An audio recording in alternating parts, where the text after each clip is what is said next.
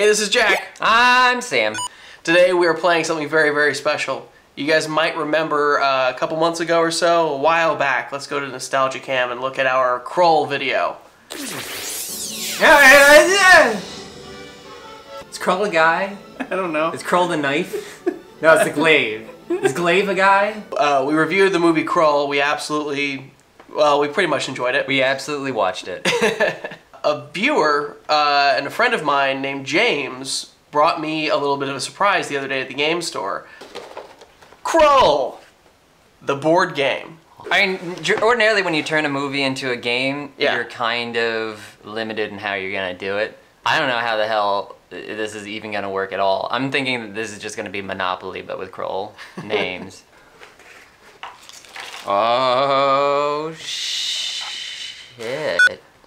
Well, it's definitely not Monopoly with Krull. I don't know if it's better yet. It's a sweet-ass board. I think this is a style of illustration that's fallen out of vogue. It's vivid. It's great. I love it. Yeah. What do you think of the 5 penises in a circle? Oh, I didn't even notice. Yeah, those are... Oh. You won't have that in Monopoly. It comes with a regular D6 with standard black pips, and then a custom 6-sider. 3 sides are the glaive, and then the other 3, say, slayers. And then it also comes with these cards. You flipping through those at all? There's Liam Neeson. Oh, that's Liam Neeson. Oh, where's Hagrid? There he is. Oh, yeah. So now the idea is you're going around the penis board, Okay. and first you're trying to find the glaive. Gotta find the glaive. Once you have the glaive, then you want to make your way to the Black Fortress. The Black Fortress is somewhere in these cards that are going to be dealt down. So I tell you what, how about you go first? Okay. 6. I'll fight. So he gets to roll the combat die. Okay. 3 slayers. Torrold has to fight 3 slayers, which means you have to roll this 3 times in a row, and you have to get 4 or under each time to win the fight. Each 3 times? Yeah. God damn it. Well, shit. Alright, my go. 1, 2, 3, 4. Firemare. Firemare. So Firemare means you get to move anywhere on the board. Anywhere you'd like. So I'm going to move over to this next fight, and Liam Neeson's going to do some damage. Why'd you pick that penis out of all the penises? Because that's the next penis you're going to. Oh, so you want to preemptively fight that dick before I get to that dick? Right. Alright. I rolled a glaive. That means I don't have to fight anything. God, what the fuck? I had to fight 3 guys, and my guy just saw him and died of a cheesy heart attack, and like, you could just... fuck you. I got Super Mario Hagrid. God damn it, I wanted him! Alright. Come on, Krull. You! Alright, pick a card. Bam. I don't like this game. Why? I got Titch. Wait, which one's Titch? He's the one whose name is 1 letter away from bitch.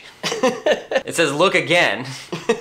Does that mean that I gotta watch the movie again to figure out why this kid's special? So Titch and a bunch of other characters have this special ability where you can look again, which means when you go to a fight space, you pick up 2 cards, and then pick which one you want, and then put the other one back.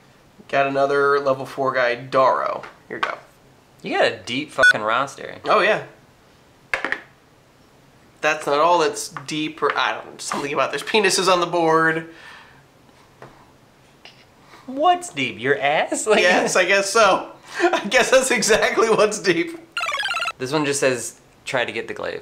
Okay, so that literally is what it means. If you know where it is on the board, or I have it, you can play that card and just take it.